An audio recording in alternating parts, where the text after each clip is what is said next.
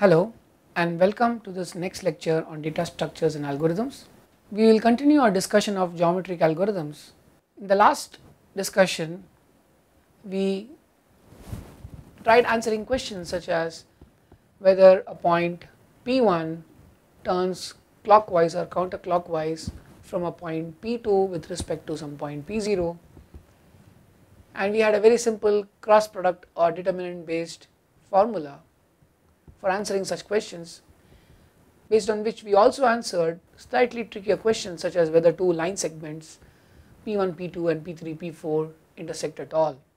Today we will discuss another flavor of computational geometry algorithms where the task is to generate a new geometric form from a given set of points or a structure, and the specific form we talk about today is the convex hull. So the convex hull of a set of points Q is the smallest convex polygon P for which each point in Q is either on the boundary of P or in its interior. Let us illustrate with an example.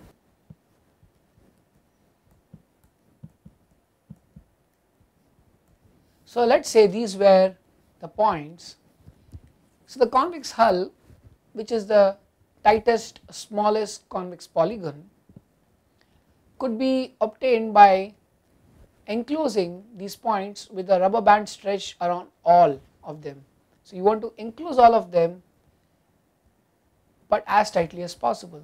So you probably need to ensure that you select the topmost point and the leftmost point.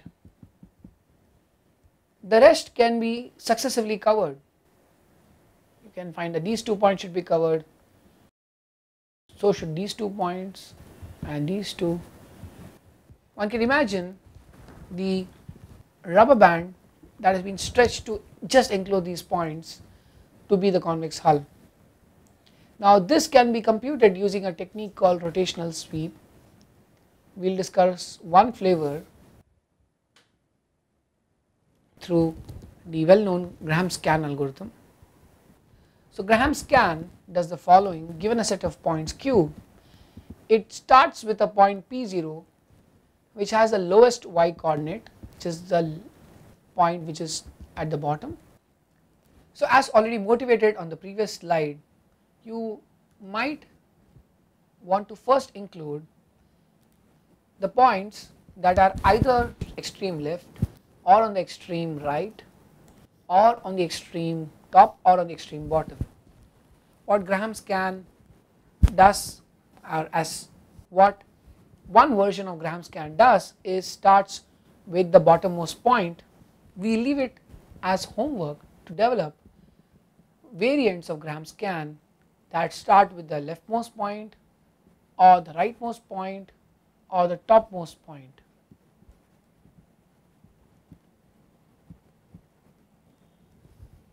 For the sake of the remaining discussion, we will start with this bottommost point, the point with the lowest y coordinate.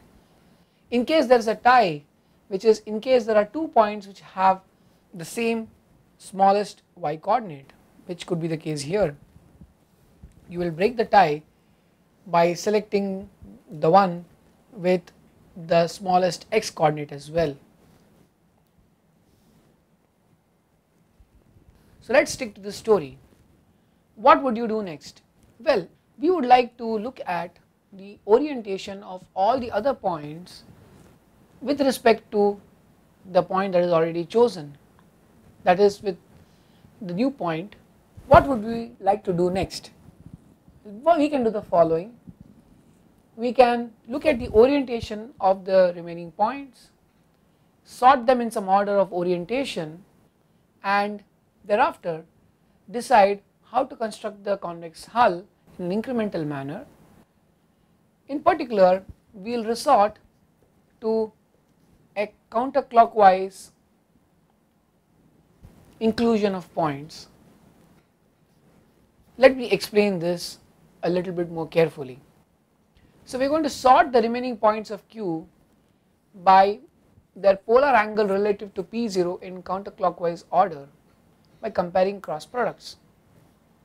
What does this mean?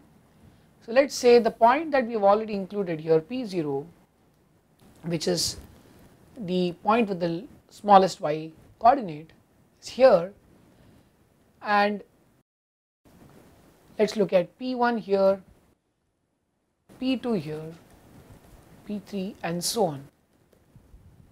What we are going to do is compare cross products, which is P1 with the smallest x coordinate minus P0 cross product with P2 minus P0, P1 minus P0 cross product with P3 minus P0 and so on. So very implicitly we have chosen as our frame of reference the point with the lowest y coordinate and the point with the lowest x coordinate, P0 and P1 respectively, and we are going to look at cross products of Pi minus P0 with P1 minus P0, and we are going to sort those remaining points. What would we expect? Well, we will expect that any point Pi minus P0, its cross product with P1 minus P0, because P1 minus P0 cross product Pi minus P0,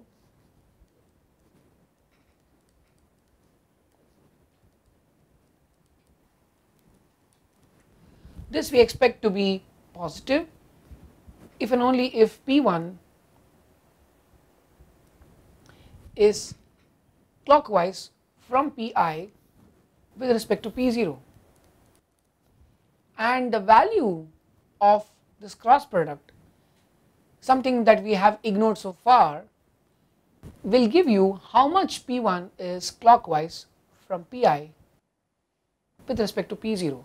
So if you were to compute this cross product for all points Pi, and we of course expect to sort the points, and if we were to sort these points based on increasing values of this cross product, then we would actually get the points sorted in counterclockwise order with from P1.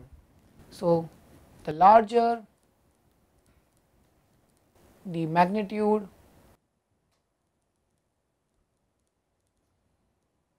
more is Pi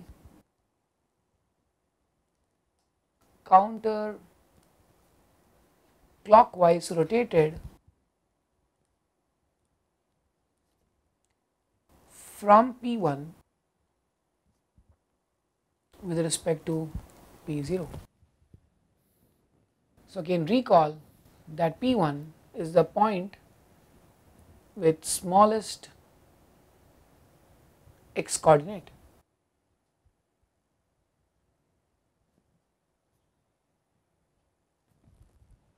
What do you do next? Well, now we will be interested in inspecting points in the order in which they are sorted. So we are going to include P1, we look at P2 and then look at P3 for inclusion. When would we include P2 and when would we consider including P3, given that P0 and P1 are already included? So we look at the angle suspended at P2 from P3 and from P1. What we find here is with respect to P2, P3 is counterclockwise from P1. On the other hand, if P2 had been up here, then one could find that P1 is actually counterclockwise from P3 with respect to P2, or rather P3 is clockwise from P1 with respect to, or rather P3 is clockwise from P1 with respect to P3.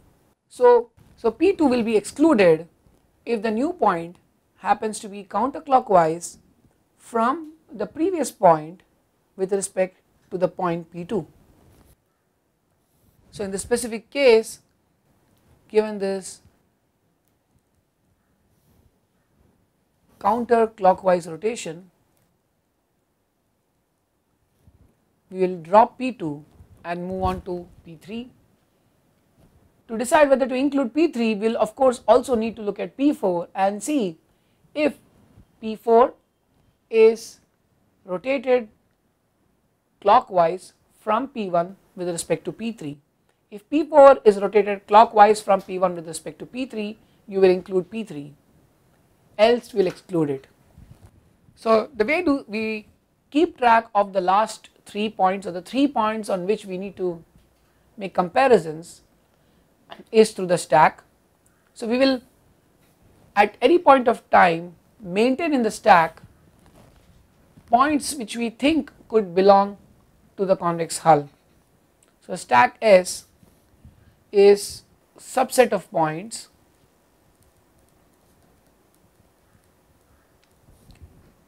which could potentially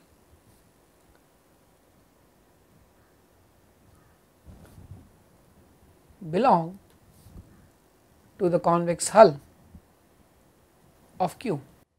We know for sure that P0 belongs to the convex hull and so does P1. So what needs to be inspected is P2, and we will compare P2 for its inclusion by looking at the angle suspended at P2 by the new point P3, which is a query point. So again recap, we have P2, we have P1 and we have P3. An angle of this sort which indicates a counterclockwise rotation of P3 from P1 with respect to P2 will mean that P2 should get excluded. On the other hand, if P2 were such that P3 is rotated clockwise from P1 with respect to P2, then P2 should also get included. This is summarized here. If the angle formed by points Pi, we start with I equals 3 and the first 2 points on the stack in that order is in the clockwise direction, then pop the topmost element from the stack, else push Pi into the stack. So finally the stack contains all the points from bottom to top, exactly the vertices of the convex hull Q. We will illustrate this. So here is a complete example. We have included P0 and P1. Should we include P2? As discussed, we are going to look at the angle suspended by P3 at P2 and look for the rotation of P3 from P2. We find that P3 is counterclockwise rotated from P1 with respect to P2 and therefore P2 can be dropped. So this angle is not working in favor of P2. We drop P2, include P3 in the stack, look at P4. So now the stack S has the following elements. S is P0, P1, P3. We know that P0 and P1 should be included. So we always look at the top element as a candidate for inclusion or exclusion in conjunction with the new point that is being considered, which is P4, but we will use the previously included point P1, this is the second last element on the stack, to check for whether P3 should be included or not, and that is what we will do here. The angle suspended at P3, we find that P4 is rotated clockwise from P1 with respect to P3. So this means P3 will be included. What about P4? Well, we find that P4 simply cannot be a part of the convex hull because it is actually in the interior of the convex hull by virtue of this P5 being counterclockwise rotated from P3 with respect to P4. So we drop P4, include P3, move on to P5. We next check if P5 should be included and we find that indeed P6 is oriented clockwise from P3 with respect to P5. Whether to include P6 or not we will know soon, but we proceed and then we check for P7, and again we find that P7 is oriented clockwise from P5 with respect to P6. So we continue our journey, look at P8. We seem to be heading wrong. Are we going to correct this? Well, yes, pretty soon. So at P8 we still don't detect the problem, but when we consider P9 and look at the angle suspended by P9 at P8 with respect to P7, we find that now suddenly P9 is oriented counterclockwise with respect to P7 at P8. So this means we need to pop P8, drop P8, and in fact when we go to P10 we are going to drop a whole lot of the other points. We are going to drop P7, P6, P5 and so on, and actually connect P3 to P10 directly. So we keep popping points out of the stack as long as they result in a counterclockwise motion, because we found new point that can be included to be consistent in the counterclockwise inclusion. And as we find points that lead to clockwise motion around the point, we keep them in the stack for verification later on, and that is what happened here. We included P10 in the stack, we have dropped all the other points. Now we look at P11. Should P10 continue remaining on the stack? Well, P11 is oriented clockwise from P3 with respect to P10, because P3 is still what we see the second last element in the stack. So one might want to recall the stack now contains P0, P1, P3 and P10. The new point that we are looking for inclusion is P11. We know for sure that P0, P1 and P3 are part of the convex hull.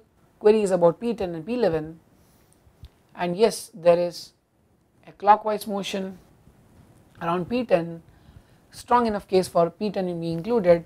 Well, P11 will also be included as long as there is a case for its exclusion, and in the next step we find that P11 should be excluded because P12 is oriented counterclockwise from P10 with respect to P11. So we are going to drop P11,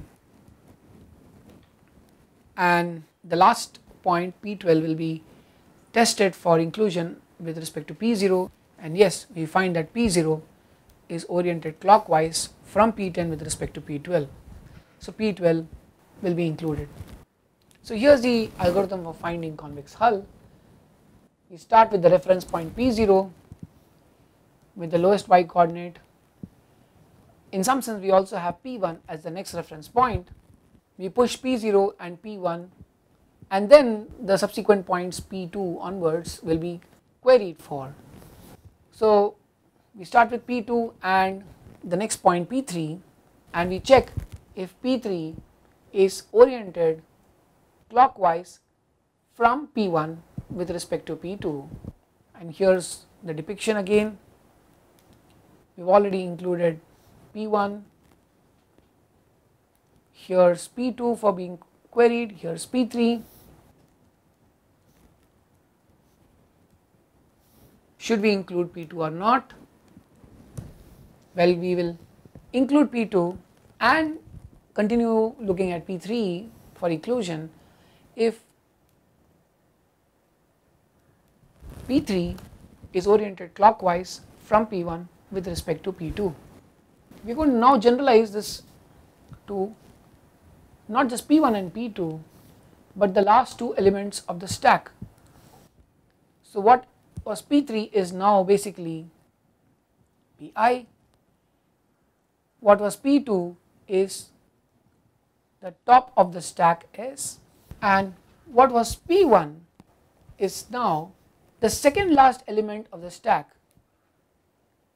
We retrieve that second last element by this call next to top of S. We refer to the counterclockwise orientation of Pi with respect to the next to top as a case for dropping the top of S. we refer to this as a non-left turn. So what the non-left turn means is that Pi is oriented counterclockwise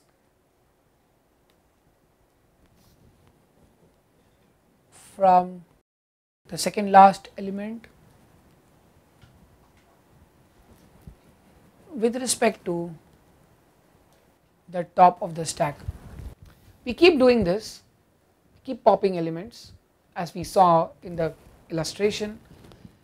We kept dropping elements P9, P6 and P5 when we encountered P10, and we keep doing this till we encounter a clockwise orientation.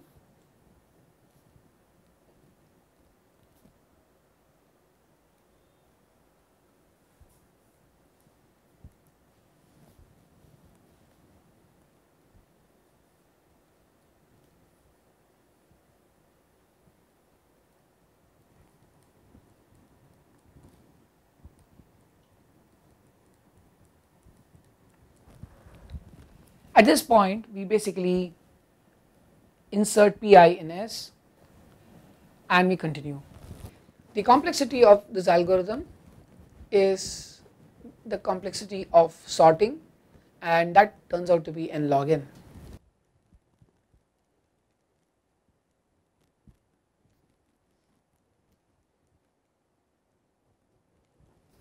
There are other algorithms that give you complexity of the order of n times h, where h is the size of the convex hull. So if the convex hull turns out to be very small, Graham's scan turns out to be expensive because it's n log n. However, if it turns out that most of the points belong to the convex hull, then Graham's scan turns out to be a very good choice. Thank you.